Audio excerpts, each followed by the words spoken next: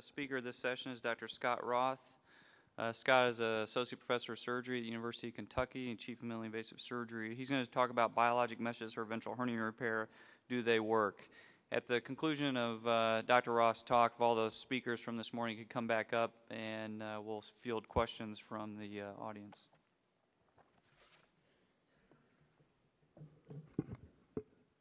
I'd like to start by thanking both Brent and Mike for the opportunity to present today.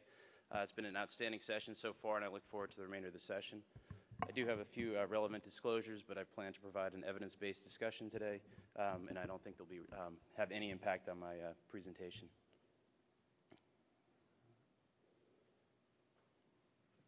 So I'd like to start today by discussing the role of biologic mesh in hernia repair. I'm going to review the current biologic mesh materials that are available, discuss some of the alternatives to the utilization of biologic mesh, as well as the outcomes at the available human literature as it pertains to biologic mesh for hernia repair. So as you're well aware, ventral hernia repairs are very common, 300,000 per year. It's increasing annually according to the most recent data. And synthetics certainly have their problems. Recurrence rates have been reported as low as 5% and as high as 30%. They're contraindicated in infected fields. There's certainly high-risk patients that remain a significant controversy whether they should be utilized because of the proposed or suspicion for the development of a subsequent mesh infection, as well as the known complications that we've heard about and seen today, such as infections and fistula. What we do know is that synthetic meshes probably aren't the be-all, end-all answer. This database from the Washington State demonstrates that mesh hernia repairs actually prolong the development of a hernia recurrence by simply pushing the curve to the right, but they probably don't actually prevent hernias in the long run. We also know that all of the meshes are associated with reduced abdominal wall compliance. If you look at polyester mesh and polypropylene mesh versus controls at 90 days, we can see the abdominal wall compliance with all of these prosthetic materials is reduced compared to a primary incisional closure. So they all result in reduced compliance. When you specifically look at the collagen deposition within the abdominal wall compared to a sham incision, you can see at 90 days, all of these prosthetic materials, whether it be polyester or polypropylene, are associated with a reduced amount of collagen 1 relative to collagen 3 in the repair. And you can also see that collagenase activity remains active at 90 days afterwards. So these synthetic materials certainly are plagued to problems. This has spawned a tremendous amount of interest in the component separation hernia repair, initially described by Ramirez, but there are many techniques that are currently utilized. And utilizing the component separation technique, we can take patients with massive abdominal hernias, loss of domain, and ultimately close their peritoneal cavity by obtaining significant advancement.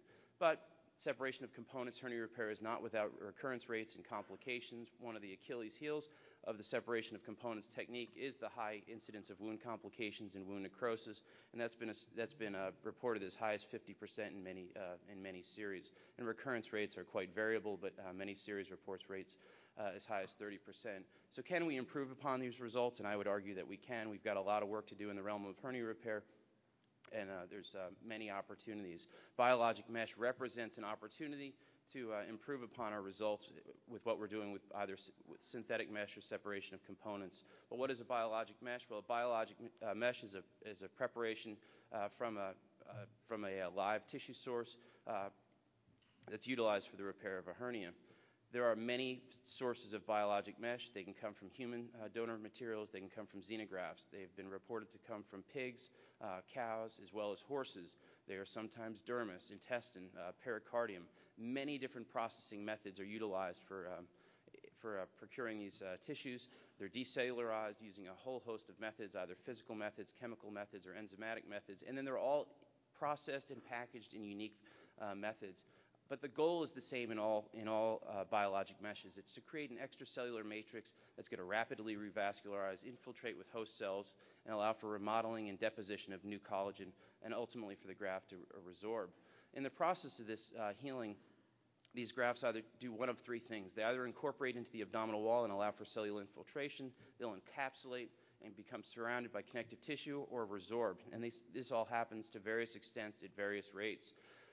Cross-linking is something that we need to discuss. It's a process by which the collagenase sites are blocked and it retards degradation of the donor collagen. It's not an all or none phenomenon. It can be manipulated. You can have more or less cross-linking, which affects the characteristics of the material. But as a result, you may have some chronic foreign body type reaction. But the bottom line is cross-linking does preserve the structure, and it's going to last longer, but at the expense of degradation.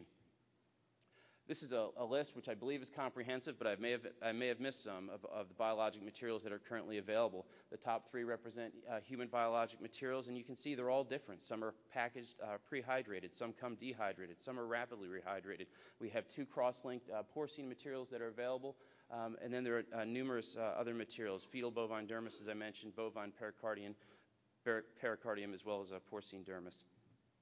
What are the alternatives to biologic mesh? Well, there are a few, and I think they're worth discussion. Well, primary closure. In some circumstances, if you have an infected mesh or you have a contaminated case and you feel that you need to do something, primary closure may get you out of a bind, but we know that the likelihood of hernia recurrence is significant and is in excess of 50%. Well, what about massive hernias or loss of domain issues? Well, laparostomy and serial excision. I'll talk about a study with that. Temporary closure systems, synthetic mesh, autologous tissue, and flaps. Ventral mesh is certainly an option, as well as an unreinforced separation of components. This is a study actually reported by Dr. Rosen recently looking at serial excision in 8 patients. I would argue with 6 interval operations and a mean hospital stay of 36 days, well, I can't understand why anyone would even entertain performing such an operation. But it's certainly an option for you. What about the use of synthetic mesh in contaminated wounds? Well, this is a study reported nearly 30 years ago, but I think it's largely true today. When you use a synthetic mesh such as a polypropylene in a contaminated field and leave it open or put a skin graft on it, you are going to have problems. High incidence of EC fistula of 100% when these wounds are left open. Interestingly, in this study, only a small number of patients were treated with full-thickness flaps with the addition of a mesh, but there were no problems when a full-thickness flap was used in conjunction with a synthetic mesh in a heavily contaminated field. Food for thought. What about flap closures? They work. They're highly morbid. You can see here in this study many options that are available to us, either latissimus rectus, external oblique, TFL, and recurrence rates are quite low. If you look at the flap closures, upwards of 7 to 10% has been reported. What about absorbable mesh? It's a great option. It gets you out of a bind, but absorbable mesh is associated with intercutaneous fistulas as a result of the inflammatory response. The cost of an intercutaneous fistula has been postulated anywhere from $100,000 to $250,000. So if 1 out of 14 patients are developing an EC fistula, the cost of that becomes quite significant. Well, do biologic meshes reduce the rate of hernia recurrence compared to separation of components? There is only one study that I've been able to identify in the literature which addresses this question. This study actually looks at patients that underwent abdominal wall reconstruction with a human acellular dermal matrix versus those who underwent abdominal wall reconstruction without. And it actually looks at patients who underwent primary closure versus those who were unable to be closed. In this study, the technique for a primary closure was a reinforcement, and you can see there's a statistically significant decreased incidence of hernia recurrence, 13 versus 0%, when a human acellular dermal matrix, alloderm in this particular study, was utilized as a reinforcement. However, when large hernias in which the fascia was not amenable to primary closure, in this particular study they actually used an underlay of a polypropylene with an overlay of alloderm, there was no statistically significant difference. Raising the issue is maybe there is a role for biologic mesh as a conjunction to a separation of components hernia repair. When we do our separation of components with biologic mesh, there are many techniques. It is quite confusing as what the best technique to utilize is, because there are certainly no studies that suggest that an underlay or an overlay or an inlay, although we now have learned that bridging is not acceptable, and we'll talk about that later, but there's little to support our techniques. So do all biologic meshes perform equivalently? And I'd like to review the literature as it pertains to humans with a few anecdotal animal studies interjected to help you better understand what we should be doing and why we do it with biologic meshes. If you start with small bowel submucosa from the intestine, early on, 2002, we were very excited. This is one of the first biologic meshes to market, and this study demonstrates 25 patients, grossly contaminated or potentially contaminated, no recurrences 15 months. So very exciting. At the time, this was very innovative, and everyone thought this was the answer. And we later learned that this is prone to recurrences as high as 30% and significant wound complications related to the use of this material. This more recent study looking at SIS mesh has demonstrated in looking at clean, contaminated, or dirty wounds, you can see the likelihood of developing complications and recurrences is significantly higher when utilized in these fields. And when you marry a dirty wound with a patient who's critically ill, you can see the likelihood of requiring reoperation or developing hernia recurrences is quite significant, and this has largely fallen out of favor. Well, what about the cross-link materials? The reason I highlight this animal study is to note the advantage of a cross-link graft is that it tends to maintain its strength over prolonged periods of time. You can see the tensile strength of the graft at implantation at 3 months and 6 months, and it's relatively static. So that is one of the advantages of a cross-link graft. This study, evaluating 7 patients in a prospective fashion for hernia repair in a contaminated field, demonstrated no recurrences, very small numbers, follow-up only 11 months.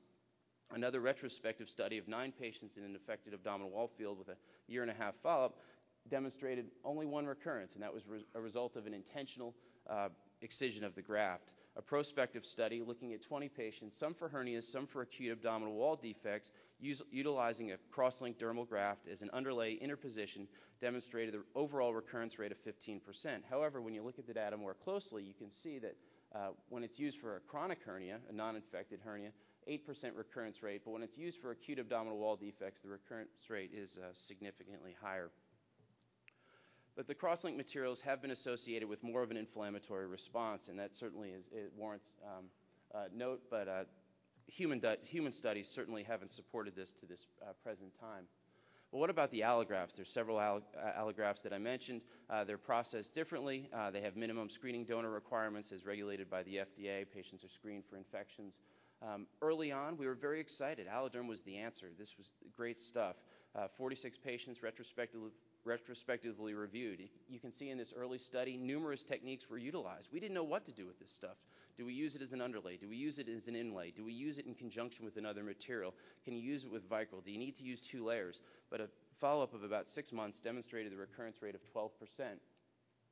But what we began to see, we then began to utilize this in infected fields, in high-risk patients, active abdominal wall infections, patients with enterocutaneous fistulas, tenuous skin coverage. And what we found is that it performed well.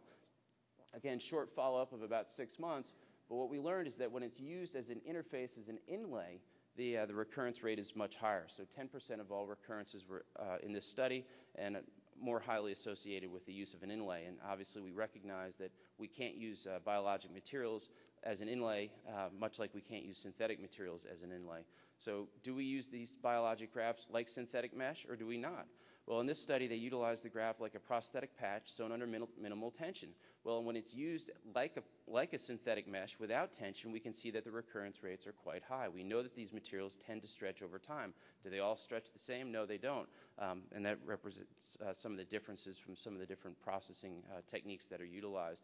Additionally, when skin is left open, the recurrence rates may be higher. You can see in this study, recurrence rates are nearly 50% higher when a wound is left open as opposed to primary closure. This study highlights the increased incidence of hernia recurrence associated with a bridging repair, which we've learned. And this picture from a porcine study demonstrates what we see clinically with the utilization of Alloderm. You can actually see the stretching and attenuation of the abdominal wall compared to a different graft of Veritas. What about human acellular dermal matrices for the open abdomen? What we've learned, again, in the standpoint of bridging, when they're utilized in this technique, over time, all of them develop clinical failures. They develop laxities, they develop recurrent hernias, and as a result, probably should not be utilized in that fashion. Well, what about as a bridge? As I mentioned, I think there is an opportunity to utilize biologic materials as a reinforcement to separation of components. You can see in this comparative study, which was retrospective, when separation of components is utilized with the human acellular dermal matrix, there's a recurrence rate of about 8% versus bridging repairs have a nearly 60% failure rate. There are some risk factors that are associated with recurrences when utilizing human acellular dermal matrices. These make sense. They're common sense. As I mentioned several times, interposition is certainly associated with an increased incidence of hernia recurrence. Implant size. Well, this is probably a surrogate for hernia defect size. The larger the defect, the larger number of grafts, the less likely to close the defect primarily, probably is going to increase the likelihood of hernia recurrence. The number of graft sizes. I think this is interesting. If we start sewing sheets together, does it function as well as one large graft together? Hard to know, but I have to believe that sewing multiple sheets together is probably less than ideal. And as we know with laparotomy or other incisional hernias, we know that the presence of an infection is likely to increase the likelihood of developing a hernia recurrence. There are new frontiers in biologic mesh, faux biologic mesh as I like to refer them. BioA, it's not a biologic mesh, but maybe it functions like a biologic mesh, allows for tissue ingrowth and incorporation. It's utilized for reinforcement. Scaffold, it's a multi-filament bioengineered silk mesh. It's currently being utilized for ACL reconstruction. Same principle, using an off-the-shelf preparation that doesn't require direct tissue procurement may be the answer in the future. And I think these are exciting technologies, and many prosthetics like this are in development today. So in summary, I think the take-home is that there are numerous biologic meshes available. Are they all the same? No, they're not. They're very different. They certainly have limitations. We should avoid bridging whenever possible. We should consider other options when we're utilizing biologic meshes because of the expense associated with them. But the bottom line is we need to accrue more data. Published prospective series in this area are highly lacking, and we need to accrue more data. Thank you very much.